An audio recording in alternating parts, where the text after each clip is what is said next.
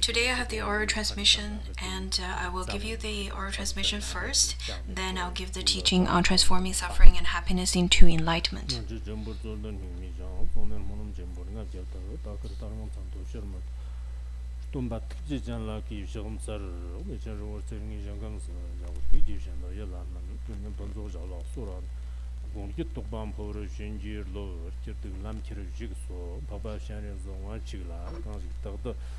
Parur devi danger jang jantak dungur gerwe chogto go gerba tije chimbu yondan shindar driba gang tena rungab de khande digba yana ji jerk zombi yondar jiz chamber shirshi de tamba nyorum ko lagcha jikte na tang char vi kir lam ki mang chatsum jobra shat de la ni dungur lam dan chersir dang kit ba lam dan chersir lo tangbo la ni kanzo tang tun dan ba la temba wo tangbo na Simchin dan Simchin Mayin Ben Sea Nam Shondi Dingwargi the Shimbajing Jokbala Lokum na Yertim Chamu Jang, Semji Zing Chimbo Kit De Detukun, the Shikala Combat in Pendrova Chunin in Beso, the Thursday Combi Stovam Pere de Zigna Kana Parcha, Yidma de Andrimbi Gersoni, the David Korku Yemepa Jivon, the Rung of Law.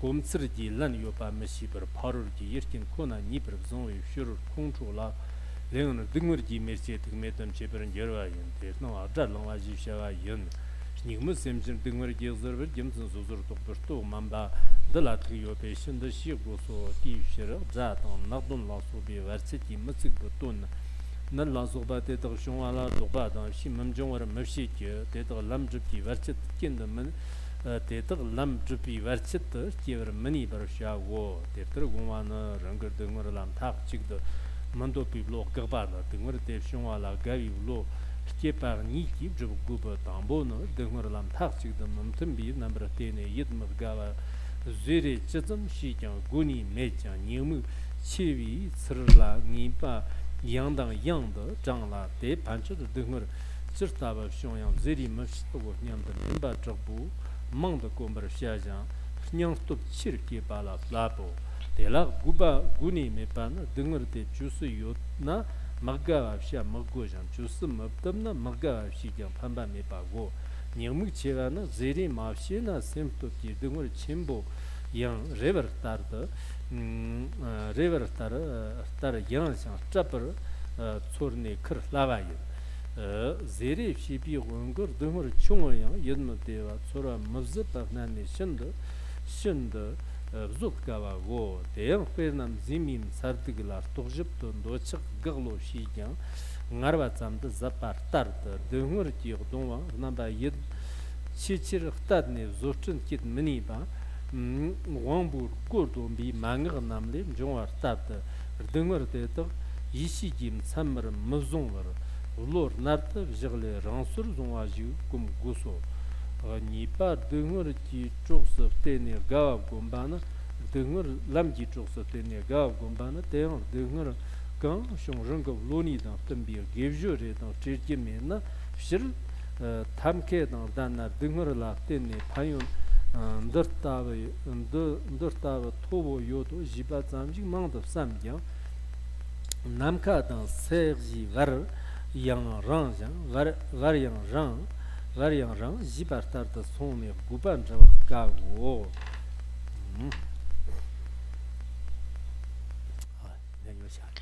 It's raining again today.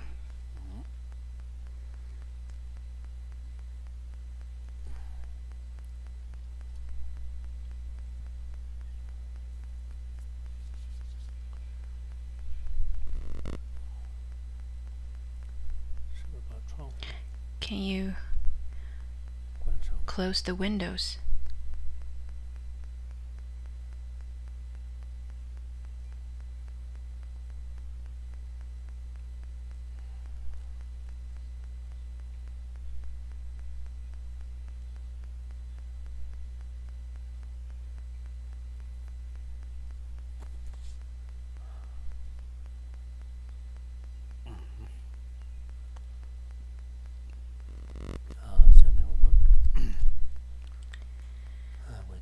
In order to benefit and liberate all sentient beings, let's generate the supreme bodhicitta. Now let's begin our class on transforming suffering and happiness into enlightenment. Both suffering and happiness need to be transformed onto the path of practice. In fact, this is really important to each and every one of us, especially nowadays. When we look at the world, there are so many changes happening. Everything's different, and because of that, there's so much suffering, some of which are quite excruciating. Some are because of the departing of their family members or loss of their family members, some because of loss of job and loss of support for their financial situation. So many different kinds of changes that's happening nowadays. And that change creates suffering. So we really need to have lots of strength comes from determined mind. And this kind of determined mind doesn't come from nowhere. Without which, however, we won't be able to work with the suffering or face them at all. Therefore, we really need to study the ways of transforming suffering and happiness into enlightenment. We've talked quite a bit about how samsara is just like a house on fire that is full of suffering. However, this year, I think because many things happened global-wide, and everyone started to have a very refreshing perspective on the suffering of samsara. Whomsoever you are, wherever you are, when all these unimaginable things that happen around you, there are people who can't face them and eventually end up making really irrational choices, doing irrational things. I think it has something to do with the strength of their mind as well as the wisdom. So today, let's continue with the teaching of this text. This text was composed by Tenpe Nima, the previous great master,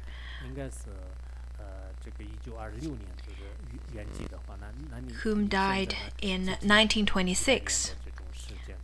That's only about 100 years before now.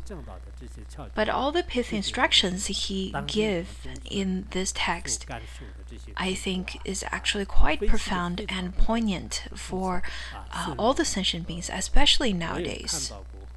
I've read many pith instructions on how to transform suffering and happiness into enlightenment, including Ronsum Pandita, as well as Milarepa's, as well as many masters from Kagyupa, same as Mipa Rinpoche's teachings on how to transform sickness and suffering into enlightenment. And each of them, of course, have their very different perspective or aspect on how to transform suffering and happiness into enlightenment. But Tenpe Nima's teaching is actually quite poignant. It's the pith instruction that is very vivid, especially for today in the 21st century, especially for all the sentient beings nowadays in the year 2020 who are currently going through lots of suffering. While we can recognize the nature of suffering and then learn how to face it and accept it, I think this is quite important for each and every one of us. Unless, of course, there are practitioners who are really wonderful at doing their practice. I think the rest of us are really very similar. Let it be Westerners, Easterners, people of different skin colors, different ethnics. I think the suffering and happiness is really the same.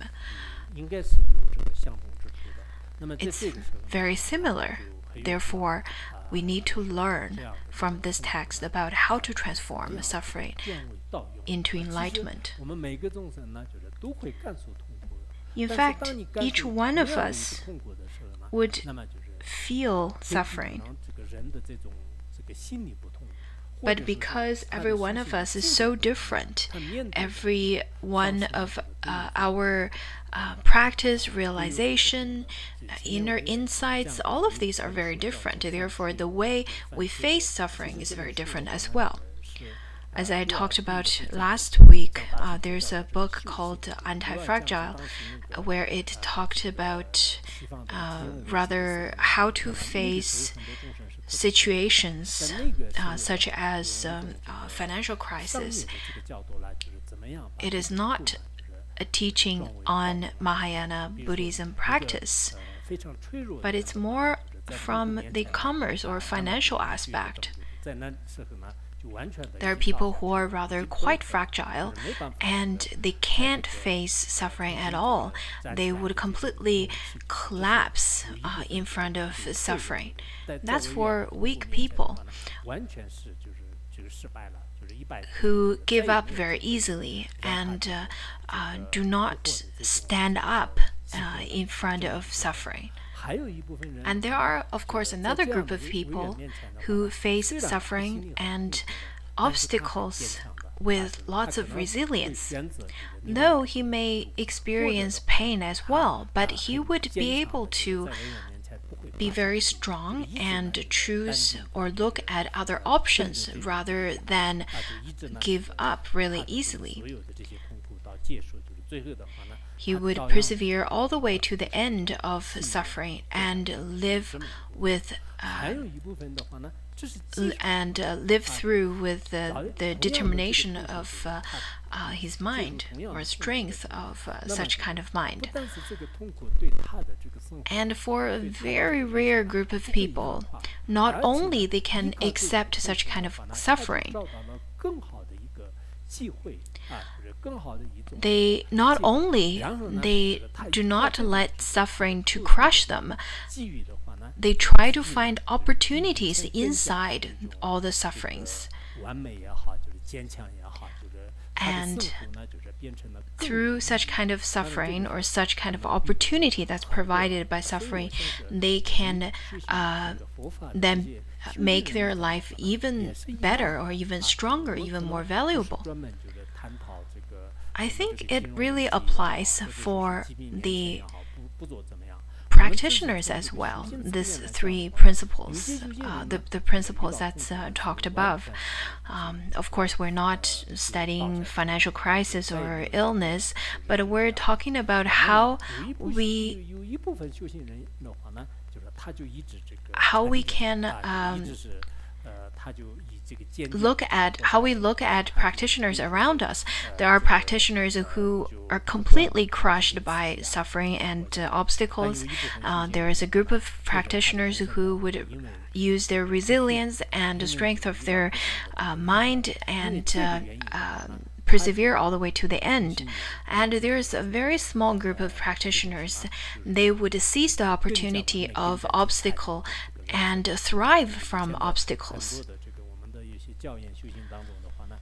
Lots of the teachings taught us, in fact, the enemies are of great help to us.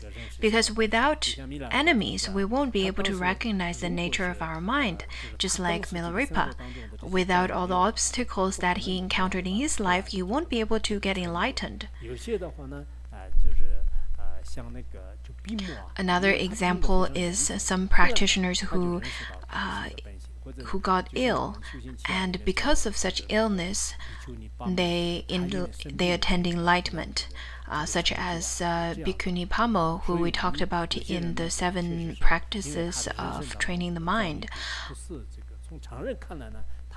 So there are people who are viewed as unlucky or unfortunate and going through lots of obstacles and so on. However, to that specific person, it may be an opportunity. It may be an opportunity to thrive from whatever obstacles that they are going through, and eventually find some valuable lessons or learn from such and gain valuable lessons from such experience. Therefore, I really hope that each one of our listeners can gain benefit from this teaching, transforming suffering and happiness into enlightenment. How can you gain benefit then? I think the theory is very simple. It's not like the very thorough inference that's taught in the Buddhist logics, nor the non-duality and equanimity and one taste of the tantric teaching, esoteric teachings. But the teachings over here is very grounded and really simple to understand. But with such grounded language, it talks about the nature or the secret of our mind. As long as we can understand such profound meaning, especially if we familiarize ourselves with diligence and with lots of devotion and lots of practice, maybe this simple pith instruction can change our life drastically. For example, maybe you think that you don't really have a good fate, and your destiny hadn't been too kind to you.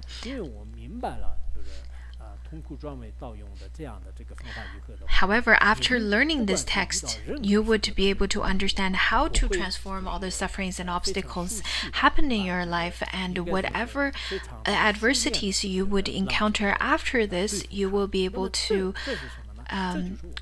work with any situations with lots of confidence. So I think listening to this class and studying this text is in fact quite necessary. So let's continue.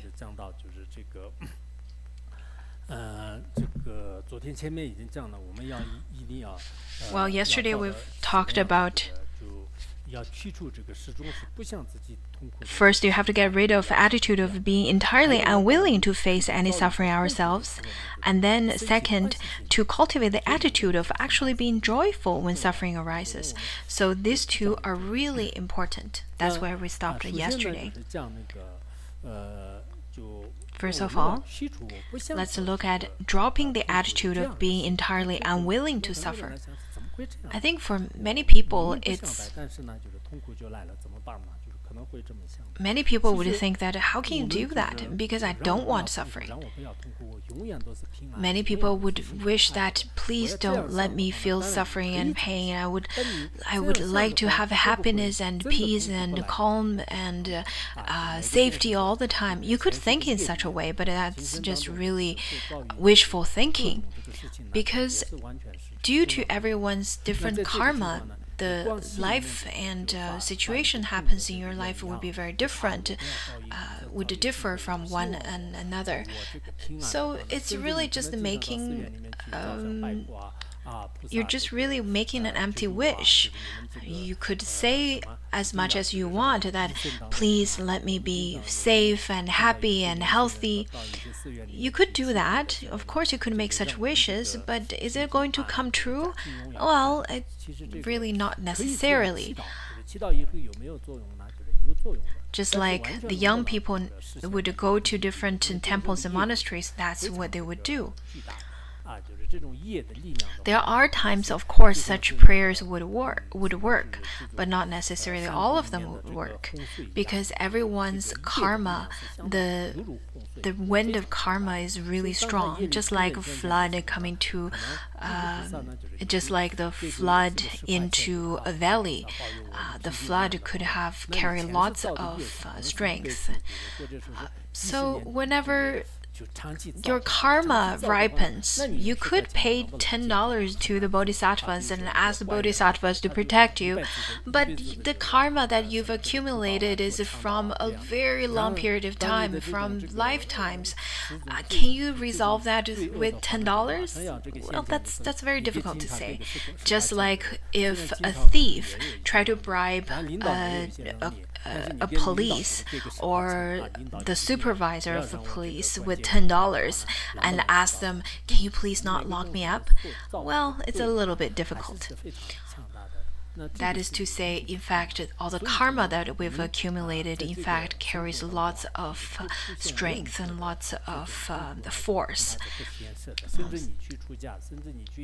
So it is very difficult to avoid suffering in your life. Even if you go and get ordained to take different vows, lay practitioner vows, and so on, try to avoid suffering. But when the karma is matured, wherever you run to, you cannot escape from such suffering or such matured fruition. So what's the only way out then? From the Mahayana practitioner's point of view or practice point of view, just like when we studied the 7 practices of training the mind, I think this is quite important. It's important to repeatedly to study that, because you cannot only study it for 1 year. You should really familiarize yourself and repeatedly study that, so that slowly will make your mind more malleable, more tamed. Similarly, when you study this teaching, this fifth instruction, it will be helpful to your life and practice. What kind of help would it provide? It would help you in such a way that you would realize the mind of rejecting suffering is not of any use. It doesn't matter what kind of suffering or the feeling of rejection or sadness whenever obstacle comes. Simply thinking that I don't want suffering doesn't work. It doesn't provide any solution. When suffering appears, you can think all you want that I don't want you to come. I don't want suffering to come. However, you really can't stop it. You cannot stop flooding. You cannot stop it with any easy ways. There's no easy way out. So what should you do? Of course, if you have different methods, of course you can try to avoid it. In terms of your lifestyle, in terms of through your practice, if you can avoid letting suffering to fall onto your shoulders, of course you can do that, because Mahayana Buddhism is not about taking up unnecessary sufferings. It is good if you can avoid it. But when the suffering is already here or is already coming and you cannot stop it, by only thinking that please don't let me suffer, please don't let any obstacles happen, it doesn't make any changes, it doesn't make any difference, therefore it's not necessary.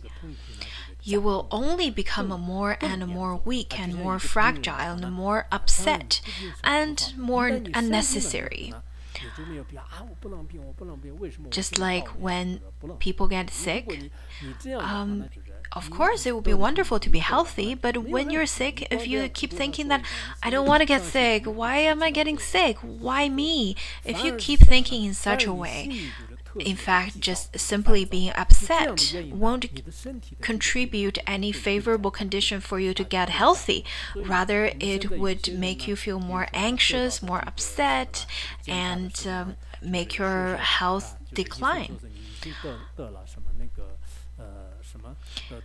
People would go to hospital, and then if the doctor tells them that they are having late-stage cancer, stage 4 cancer, and some people would say that, well, it's fine. Early stage, late stage, it's fine. And the doctors say, well, you need to take surgery and then chemotherapy. But there are people who, once heard that, they're just completely collapse. They cannot hold this with their mind at all. They cannot face it. That's just really because you don't have big strength in your heart, in your mind. And because of such lack of strength in your mind, then you may have your condition may even worsen. But if you have strength in your mind, thinking that, well, if I get sick, I get sick, and it's just impermanence. If you have such kind of mentality and such kind of mindset, then at least they won't make your illness worse. This is quite important. People may think that, why me? I think there are people who kept on saying, why me? And this is such a funny way of thinking. There are practitioners I heard, they would say, why are you coming to me? There's so many other people you could ask for. Just as if a person who committed murder got caught, and then the murderer would say that, why did you catch me? There are so many other people who killed other people, who killed people. Why me? I think this is quite a silly way of thinking, this why me mentality. Therefore, throughout practice, in fact, we've already learned that sentient beings in the three realms, in the three realms, they have to face death, illness, and all different kinds of obstacles sooner or later. We may want to have happiness. We would cry out for happiness. All of those hot terms that's online that says happiness and health. But is it really true? Is that really what you have inside?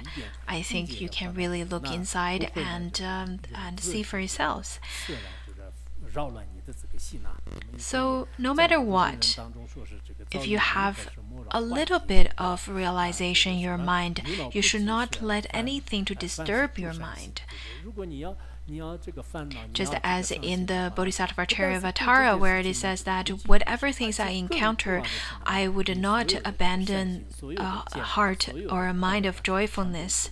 If suffering is, if obstacles, if worrying does not provide a solution,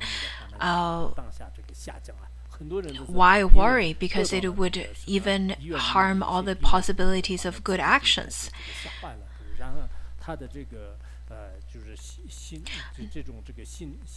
Just like from the medical point of view, if you get anxious or upset, your immune system would decline and your health would decline as well. So when people get diagnosed with some severe illness and then got notice from hospital right away, they feel terrified and then they get really anxious and upset and depressed. And in such a way, you would encounter even worse health conditions. So we need to have rather a very calm and practice with a mind of equanimity. This is quite important, because once you get weak or once you get beaten down by the obstacles, I think the situation could worsen. The next one, and then it says that you should repeatedly contemplate so that you will have a sense of firm understanding or determination. What does it mean by having this determination? What does it mean by absolute convinced by this?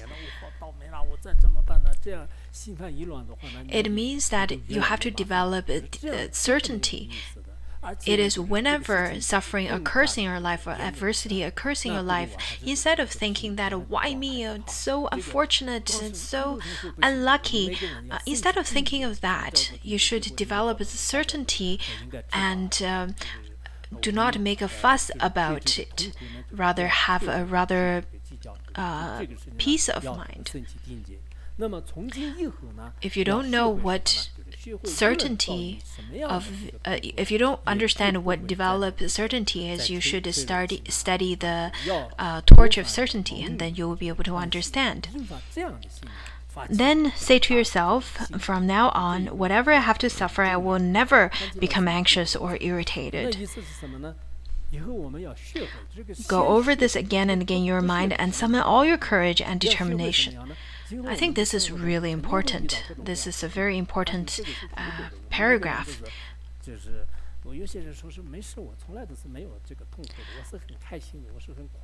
There are people who would say that I've never encountered suffering. I'm really happy. I'm really optimistic. I think that's really because you haven't noticed, or maybe there haven't been something that is rather very difficult for you to deal with yet. So you should study this if you want to be able to face different obstacles. Whatever obstacles, some of them could be because of relationships or because of illness, because of slandering, or because of not enough food or enough clothing to keep you warm, or loss of freedom. So there's so many different kinds of sufferings that mundane beings or sentient beings would suffer, such as 8 kinds of or 10 kinds of sufferings, and all the way to immeasurable number of sufferings. So whenever you think about suffering, we should again and again contemplate in your mind, think about that whatever I have to suffer, I will never become anxious or irritated. Instead of feeling that oh, finally class is over, Kimpo is getting so talkative and kept on repeating himself and no longer read the book or listen to the class again, that is not called repeatedly and diligently and wholeheartedly to devote in this teaching. In fact, after today's class, you should read it, tomorrow you should read it, day after you should study repeatedly every day, and you should diligently practice on it. This kind of rule applies to studying of any new knowledge, so that slowly and slowly the knowledge and the teachings would make a difference in your life. Otherwise, if you only dabble tiny bit on the surface of it and just said, oh, I studied it, I read it, I glimpsed through it, it's okay, I think this kind of mentality is not going to help you in any of practical situations. On top of that, you should practice with great determination and diligence. There are people only say that, well, I should transform suffering to enlightenment, but they're really just saying it in a very superficial way because they haven't really practiced it with lots of determination. If you practice on the great perfection, practicing on impermanence, but you only practice for one session and without any great determination or devotion, then you only have 1 or 2 minutes of sitting practicing Guru Yoga or so. I think it's not really going to help you. Of course, there are people who practice for only as short as 1 or 2 minutes, but they would practice with such great devotion and determination, and from their facial expressions, we can see that they have great devotion. So it is important to practice with great determination. Otherwise, Dharma is Dharma and your mind is your mind. Therefore, you have to practice with great determination and diligence so that you can transform your narrow-mindedness. I think once I read from one of the 7 treasures where it says that the mundane beings do not develop the sensitivity for suffering because they don't recognize what suffering is. And it's just like when there's a particle landed on one's hand palm. That's how mundane beings perceive suffering. However, the noble ones have a rather very clear understanding of what suffering is, and they perceive it just as when a small particle landed on their eyeball. There is such kind of metaphor. I think it's just to that. Just like that, mundane beings do not pay attention to the sufferings that happens around their life. They try to avoid seeing it. However, the noble ones would notice all the sufferings that happens in their life so that it would motivate them to practice diligently and with lots of determination. And then eventually their mind would become more open and no longer narrow. In the morning, I had a guest over. He's one of my relatives. I can call him a cousin. He's of the same age of me and maybe a few months younger. We used to herd the yaks when we were young together. He loves fighting. He loves fighting with everybody. And whenever he has anger arose in his heart, it almost seems like he doesn't feel pain at all. So we haven't seen each other for a long time, and I asked him in the morning if he still fight with others. He said, "No, I don't really fight anymore, and now I'm practicing." And I asked him how many times he fought with others. He said maybe over 20 times, sometimes with knife, sometimes with rocks.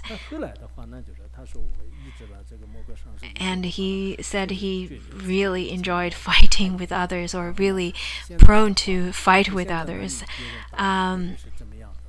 Now, after he relied on his teacher, he realized that he get angry too much, and it is not a good thing. And so I asked him, what if people hit you now? He said that even if people use a knife to stab me, I will not fight back. So through his experience, we can see that people can change through practice. Their mind can change through practice. He's closer to my mother's side, so I know him very well.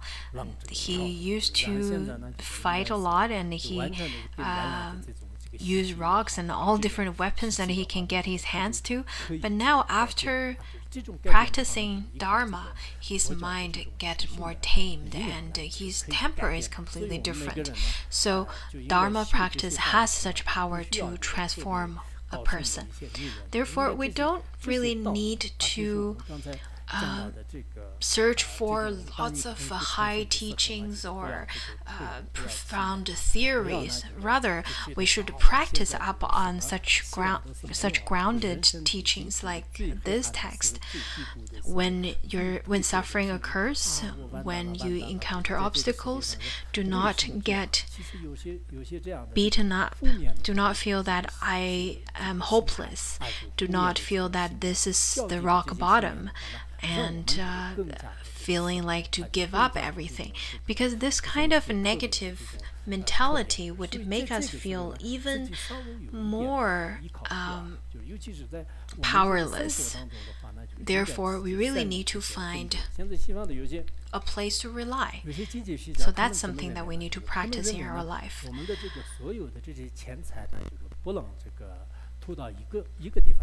Westerners nowadays would think that Westerners usually would consider that you should not put all your eggs in one basket. If you have $1 million, you should not put all your money in one investment company. Why is that? Because you may get money from it, you may earn more money from it, or may not, because this company could claim bankruptcy. And then if you have all your money there, then you will get completely bankrupt as well. Therefore, you should put the money in different places. Similarly, how we find a place of refuge, how we find a place to rely on, should not be only one place either, including relationship. And all your love should not go to only your parents or your brothers. You should not put your love to a single person, such as your mother. If your mother passed away, then everything just collapsed in your world. Then there's no more place for you to rely upon, and your life would just end in such a way. Many people had never practiced. So when you lose things that matters to you, such as people you love, such as wealth, then you have no way to deal with such kind of life anymore. Because when people are going through extreme suffering, it could make them lose clear mind or clear sight. And because of that, lots of psychologists also support of this statement, or through their research they support this kind of statement, where they said that when people are at their rock bottom, their IQ just drops, and it's not a best time to make decisions. So when people are extremely angry, do not make any choices or any decisions. Otherwise, it might be a decision you would regret for your whole life.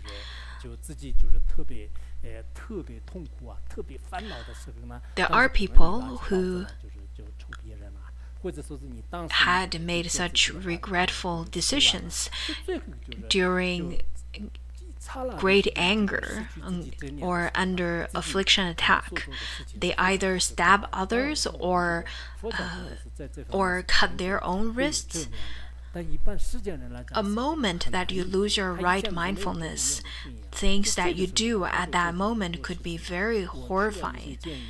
Of course, Buddhists should have right mindfulness, but and Buddhists are very accustomed to the practice of right mindfulness.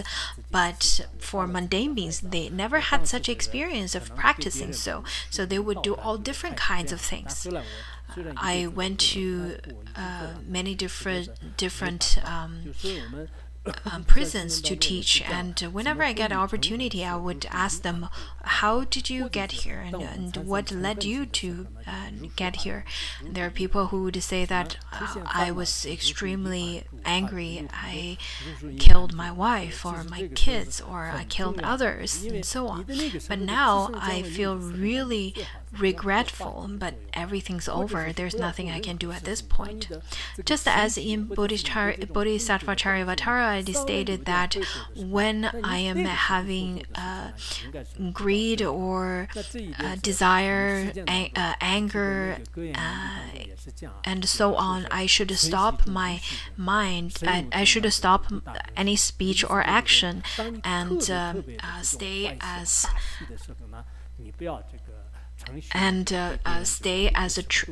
a tree, how a tree would. This is in fact quite important.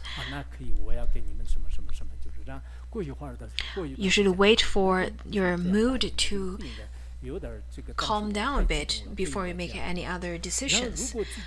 Also, whenever you are extremely happy, you should not make promises of giving people other things, nor should you make any decisions to whenever you are under the influence of great anger, or make any other kinds of actions at all.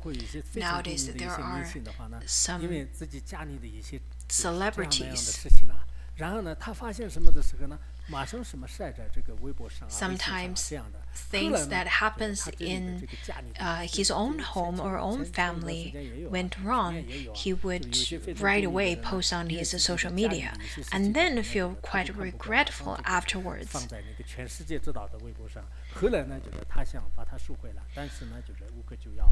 Some celebrity last year did things like this, and later on they wanted to retreat or retrieve that post, and they cannot do so anymore because it is so well known by then. So when people are under the influence of great jealousy, anger, as well as other afflictions, you should try not to make any decisions at all. Otherwise, you may make decisions that really doesn't go with what you plan to. This is quite important.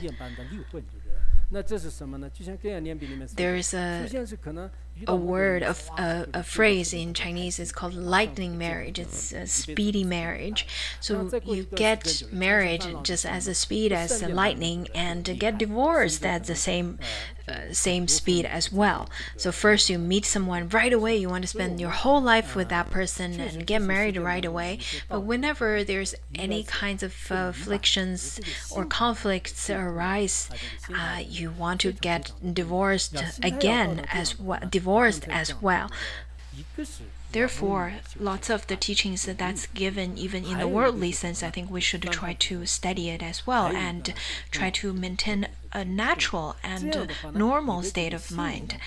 And in order to attain such kind of natural mind, then we need to practice diligently with lots of determination, as well as practice repeatedly, so that your mind won't be so fragile and your mind would naturally open and expand more and more, so that whenever you encounter things that's harder for the non-practitioners to face, you can face it and you can persevere through it. So in such a way, it is very beneficial to you.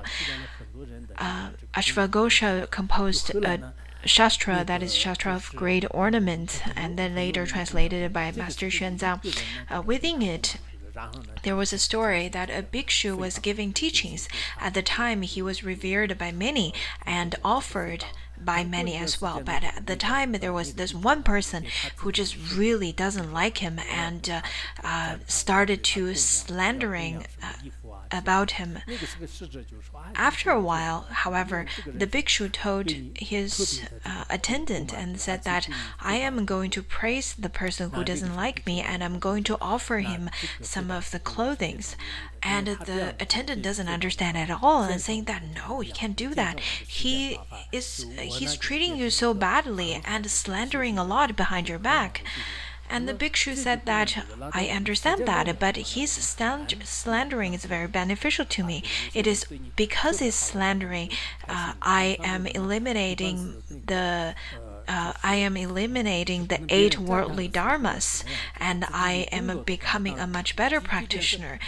So if we were to think about the things that would happen like such in a worldly sense, I think the non-practitioners would rather be completely opposite. If people are really nice to you, you'll be happy, and if people are praising you, you're very happy about that, even if you don't have all of the merit that they are praising you about.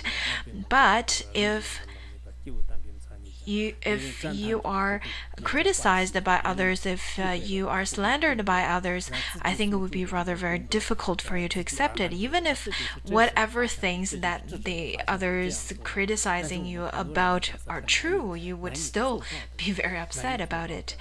Just like how it is stated in the Treasury of Aphorism, it says that other people's praises will not turn into happiness, and other people's criticism will not turn into suffering. One should abide in one's own merit, and that is the characteristic of a wise one. Of course, it is very difficult for people to actually do it. But through practice, I think the practitioners can actually attain something similar to it. Maybe at the beginning there could be a little bit suffering, and they can be very fragile. 有些人可能就是对其他的什么，就是感情也好，或者说是钱财也好，或者说是民生地位等等，就是凡是世间当中。But of course, everyone's afflictions are very different. Some have afflictions towards wealth, and some towards relationships, and some towards fame and social status. Everyone has their own shortcomings. There are people who really care about money. 有些只要不涉及到钱的话呢，我没问题，修行很好的。就是有些人是就只要不涉及到感情的话呢，我很大方的，But not so much about relationships. As long as it doesn't really get to his money, he'll be fine. He has a good practice. And if there are but there are of course people who 怎么样呢？就是心要who has the shortcoming, or who has rather the weak spot of having certain difficulties in relationships. So it's very different. But if you can continuously to practice, your mind will become much more broader. And if your mind becomes broader, it's through the diligent practice if you want to have such kind of mind. In Mahaprajna Paramita Sutra, it says that if you have afflictions, wisdom cannot manifest. And if wisdom cannot manifest, then all the maras and the difficulties will have the opportunities to seize you. According to the Jewel Heap Sutra, it says that as long as there's a place, as long as the people grasp onto love, there is the opportunity to there is the manifestation of greed. As long as there is a place of hate or anger, there is affliction of aggression.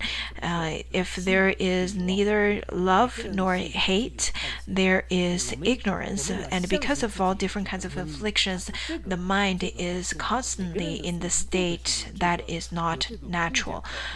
And because of that, many sufferings would appear. So we have to practice diligently on our mind, and I think our mind would definitely be very different if you do so. Everyone has desire, and everyone has different afflictions, but you have to believe in your own capacity. Everyone has such opportunity, and everyone has such a capacity and the capability to do so. Therefore, as long as we practice in depth with great determination and diligence, we can definitely work with our afflictions. This is really important to remember.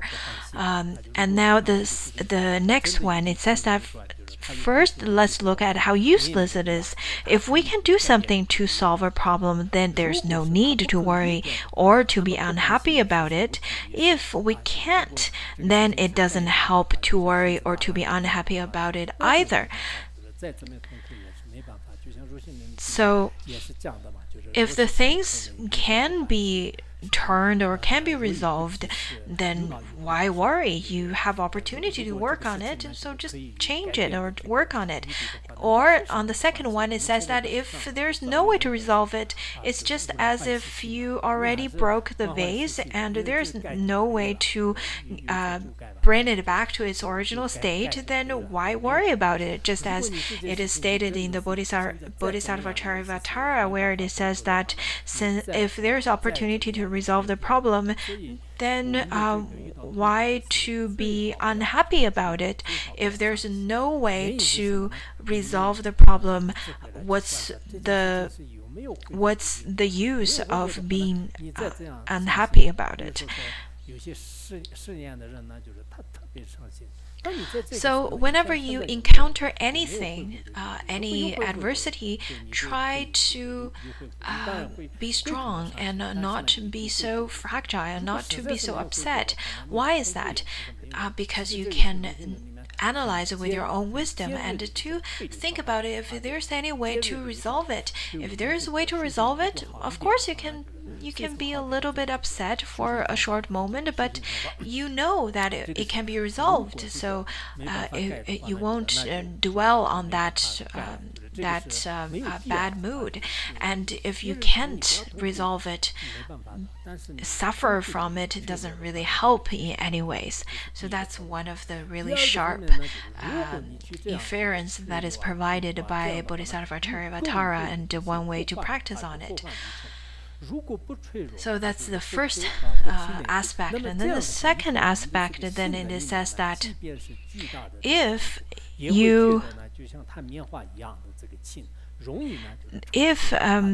the enormous trouble involved, as long as we don't get anxious or irritated, then our strength of mind will enable us to bear even the hardest of suffering easily. They'll feel as flimsy, as insubstantial as cotton wool. So, as we often say, that in fact the actual event doesn't really crush you, it is the emotion that crushes you. So you have to face things with great bravery, even if it's some great adversity with lots of pain that might bring to you. However, if you have lots of bravery and strength, then whatever happens to you is just like stepping on top of very soft and flimsy cotton. It's not so substantial anymore. It's not so solid, and makes you feel claustrophobic. Rather, you feel that you can completely handle whatever is happening. In fact, there's always a way. There's always a way out. Whatever happens in your life, you have to believe that there is always a way out as long as you have a strong mind. From my personal experience, I have a very deep understanding of that. I have a very deep experience of that. I think the Westerners always like to talk about personal experiences so that it could lead to contemplation. I think from my personal experience, although I'm not saying that I am fully enlightened or I am great at practicing Tonglen, it's not that. But I personally think that in terms of practicing impermanence and practicing renunciation, I am rather a good practitioner. Every time there's any adversities happen in my life, I would try to see it from a different angle. At the end of last year, my original plan was to go to Russia, Dubai, Poland, England, and many other countries, and lots of really wonderful schools provided such great opportunities, and I was invited to those places. On one hand, to share some of my philosophy as well as my experience. So from deep of my mind, I really wanted to go, but due to many different reasons, I couldn't, and including the COVID, it was very difficult to go. I felt a little bit upset at the beginning because I prepared for a very long period of time. But then later on, I felt that if I can't, I can't. So I used that time and I started doing lots of translation, especially the sutras that is kept or taught in Mandarin, but not in Chinese, but not in Tibetan, such as Kshitigarbha Sutra, Sutra of Filial Piety, Sutra of Ordination, and the Sigalavada Sutra, as well as Vasubandhu's Shastra of Reborn in Pure Land, and so on. So I took that time and took advantage of that spare time and translated a lot, which made my time really meaningful. From that aspect, yes, if I go to those schools, I would be happy. But if I don't go to those schools, my time was really valuable and turned out to be really good as well. Just as Mi Rinpoche said that sometimes the adversities, sometimes the favorable conditions are disguised as adversities. At the beginning, maybe the adversity is very difficult to accept, but later on, afterwards, when you look back at that difficult period of time, you would realize, oh, thankfully, things happened in such a way. It turned out to be very meaningful. Back in 2002, I got really ill. Also, I had some people slandering me behind my back, and many different difficulties happened at the time. So I decided to completely enter into retreat for a while. So from the end of 2001, I started translating the extensive biography of Shakyamuni Buddha, and by 12th of May, I finished translating the biography of White Lotus. Without being sick, I probably won't have the courage to translate the 500-page long Dighe version of sutra and then or text. I probably won't have such great bravery or courage, but I think it was really wonderful. During the day, I would take every drips and stay in hospital, and in the afternoon, I would do my translations. I also did lots of writing, such as a collection of Q&As of Tibetan esoteric Buddhism, as well as collected interviews of different PhDs. So many different books, and I remembered that short time of the year. In the short time of 6 months, it was in fact, really valuable. Around May the 2nd, there was a big building that's already finished building, and my translation also finished. So I think from many different aspects, it was really quite auspicious. At the time, Phuntsok Rinpoche was in Chengdu, so I went back to Chengdu after finished translation, and then we all came back to Larungar together. At the time, I felt that my life could have been over because of sickness and all the slandering and so on. I mentioned that quite a bit in my journal, that is Footprints of the Journey. I worried very much that I may not be able to finish translating the the biography of White Lotus. I may have died halfway in between. But at the time, I think it was such a great opportunity for me. Also, in 2016, my mother died. I had a big surgery. There are lots of big changes in Larungar, but I give teachings in the Lotus Sutra, in the Medicine Buddha Sutra, in Discourse on 10 Wholesome Action Sutra, and Precious Garland of Supreme Dharma, Ishi Lama, as well as Treasury of Dharma Dhatu. So many people, once that they encounter different sufferings, they probably couldn't imagine how life could go on. They feel like life is going to end right away.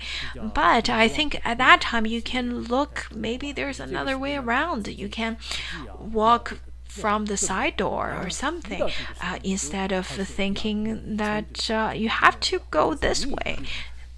You don't have to be that stubborn. You can look from a different angle.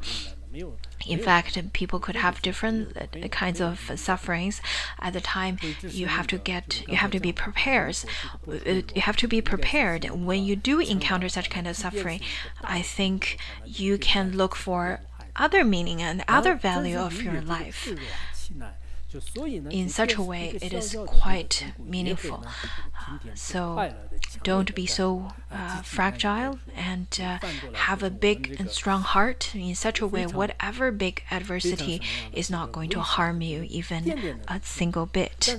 Next one, it talks about, however, while we're dominated by anxiety, even the tiniest problem becomes extremely difficult to cope with, because we have the additional burden of mental discomfort and unhappiness.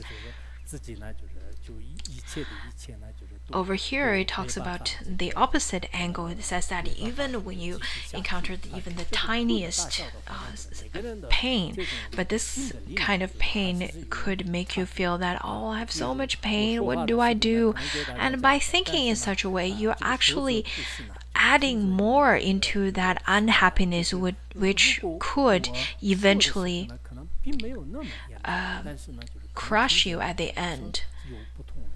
So big or small pain really depends on how you feel, and it depends on your own strength of mind.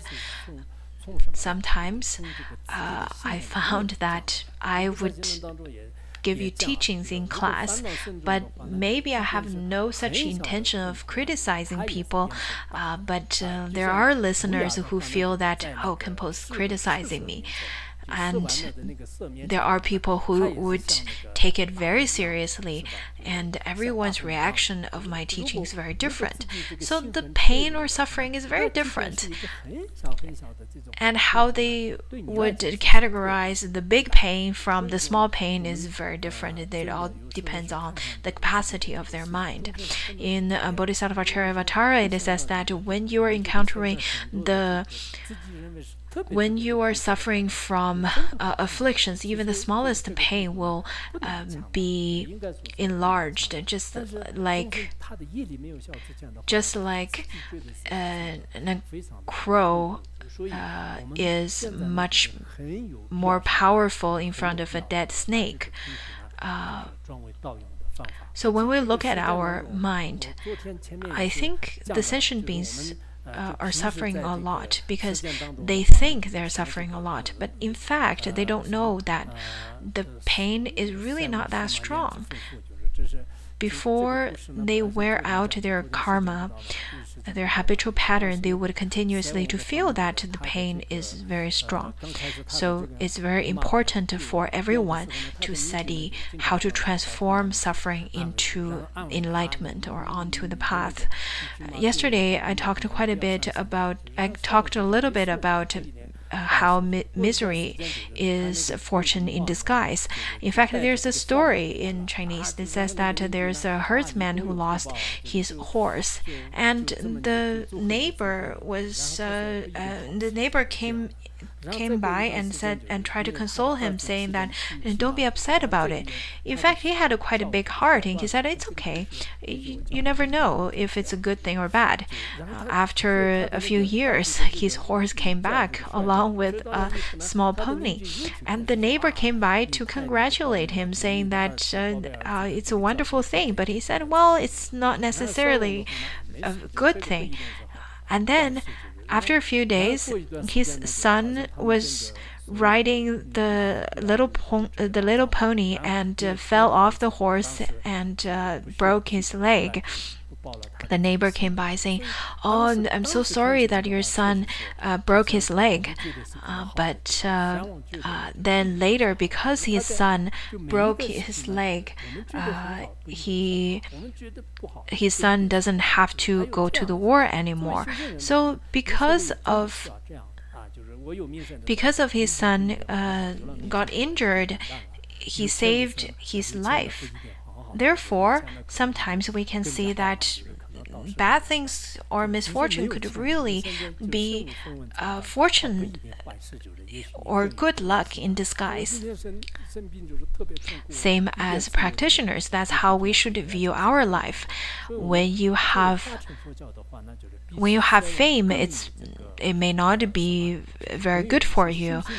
When you have money, it may not be good for you because it could all of them could give you make you feel more arrogant about yourself. Similarly, without money may not be a bad thing because it could help you to generate genuine renunciation. Therefore, whatever happens, I think as a practitioner, we will be able to see the good side of it and we'll be able to accept anything that happens in life. Just as how some psychologists think that there are two ways of thinking. One is growth mentality, and the other one is stagnate mentality. The growth usually people would have the mentality of saying that you have to attain something, otherwise you're a failure. But the growth mentality would see that, well, if you didn't get a good grade, then take it as an experience of learning so that next time you can do better. And you will learn a lot from the experience of not doing well in this exam. I think practitioners should learn from that. We should be ready for all kinds of changes in our life, and we should always be ready to learn from our experiences, whatever happens in our life. So over here, it is over here. Then it says that imagine, for example, trying to get rid of desire and attachment for someone we find attractive, while continuing to dwell on their attractive qualities. It would all be in vain. Because at that time, your mind is concentrating on the state where your mind is suffering, and in that way, it's very hard to endure.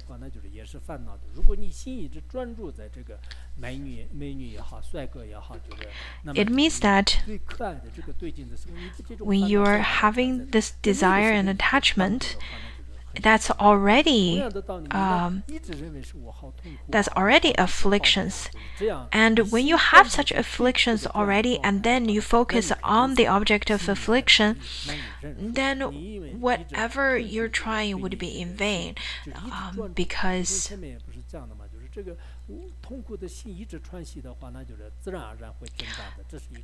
so in such a way, if you keep thinking that, oh, I'm in pain, and this is such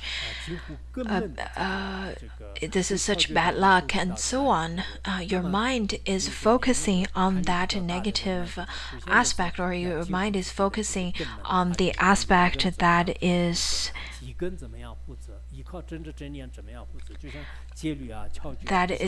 attacked by afflictions. Therefore, your mind will be very difficult to endure it. Just as yesterday we talked about how if we continuously to familiarize ourselves with the mind of suffering, then naturally suffering will continuously to grow. That's just the nature of it. In just the same way, if we concentrate only the pain brought by suffering, we'll never be able to develop endurance or the ability to bear it. As in the instruction called the sealing doors of senses, don't latch onto all kinds of mind-made concepts about your suffering. Learn instead to leave the mind undisturbed in its own natural state. Bring the mind home, rest there, and let it find its own ground. I think this is really important. It is normally because people's mind is not at a natural state that is at home. Because their mind is not at home, they would take up extreme actions such as committing suicide or self-harm. If the mind is at its natural state and undisturbed, even the biggest suffering occurs in your life, it would be very difficult for it to harm you. This is quite important. When when desire occurs or aggression occurs, those are all deluded thoughts. Those are all are the wrong thoughts, are the deluded thinking, which makes us suffer so much. So mind naturally has two states. One is peace and calm in the relative state. In such a state, you can carry out your action, and whatever you do would be reasonable and would be rather acceptable. So you should make sure your mind stays in that natural state and carry out your actions. I don't think Buddhists would commit suicide or things that's just really extreme like such. When people's mind are very disturbed, all different kinds of evil spirits have the opportunities to take over your mind. Many people wanted to commit suicide when their mind is so disturbed. Then the Maras would be coming to guide you, saying that you will be happier after you commit suicide, and so on. That is why when people are about to commit suicide, they would post in social media saying that I am going to die, which is the better place for me to be, and I'm going to depart this world, and I'm sure after I die everything would be much better. And then they would jump into the water and commit suicide. So usually, and sometimes it is because of the guidance of Maras, and people didn't do it completely willingly. Therefore, you should supplicate to the Guru as well as the three jewels. Otherwise, as a Buddhist, if you have all different kinds of afflictions, it's really not that great. Now, the next one is also extremely important. Not only you shouldn't think that I don't want suffering. You should be happy when suffering comes. You should think that, oh, I'm so lucky. I am having a bad mood day. I have afflictions. That's really wonderful. I'm quite irritated today. That's wonderful. So practitioners is very unusual in such a way compared to the mundane people, to the non-practitioners, because to the non-practitioners, those are the things that's extremely difficult for them to deal with or to face. But for practitioners, they would treat such kind of adversity as if they're stepping on soft cotton, such as the worldly people would feel great suffering if their parents died, or if they feel that they're bankrupted and so on. But practitioners, they all have a way to deal with it. Of course, you have to continuously to familiarize yourself again and again with great diligence and to continuously open up your own mind. If you cannot do that, then suffering would be suffering and practice would be practice. Doesn't matter if you've already get ordained for years. People would say that I am the lineage I'm from so-and-so lineage, I've practiced for 20 years. If you practice for 20 years, but your mind is not emerged with the Dharma, it's just as it is stated in the aphorism of water and wood. It says that even if you soak rocks in water for 100 years, the rock won't be wet. So it is quite important to change your own mind stream. You have to, of course, this kind of change doesn't take a long period of time, but it has to be very effective because you need to practice diligently and wholeheartedly. That's the way to maximize the strength of your practice. This is quite crucial. If you don't practice diligently, if the efficiency of your practice is not that strong, just simply saying that you chanted so-and-so mantra and stayed in so-and-so centers, then whenever afflictions happen, it's just like you're non-practitioners. there used to be there's a military school. People came out from that military school, graduated from there, are extremely brave. Whatever battle they went to, they're really brave. I think in the battlefield of practitioners, if you practice well, you will be extremely brave in front of all of the sufferings or pain that occurs in front of you. If you only listen to classes if you only listen to the class but waste your life and waste your time, I think it is not really useful. And by simply listening to it, it's not very effective and not efficient. Without such efficiency, you're only getting the merit of listening to Mahayana Dharma, but there's really no practical solutions for your life or to face those afflictions. So I really hope everyone could face suffering.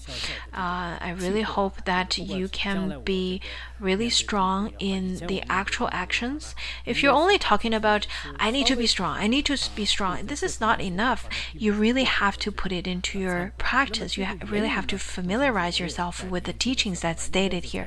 And I truly think that everyone has the potential and everyone has such capacity. The key is whether you can familiarize yourself with your practice. The Buddha said also, I am giving you the teaching of the path of liberation, but liberation is completely depending on yourself.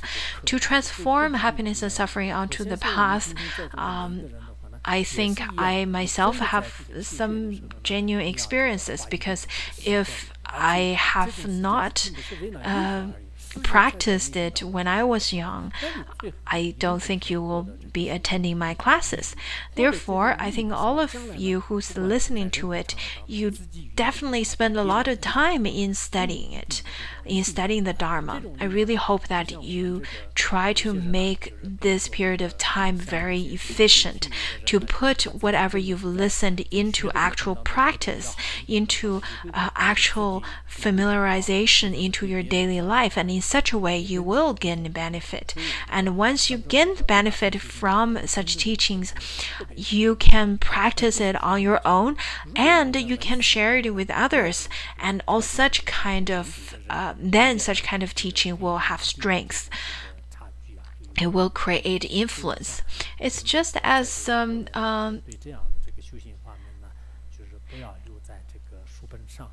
in Mahayana teaching, there's peace instructions.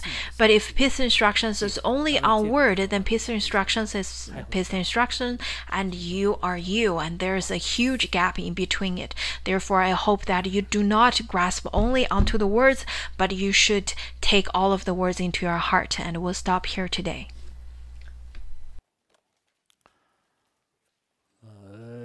Sonam dai tamche zubanya tonani be jana panshi jirga nanji ranlong chibai chibum tsonin jova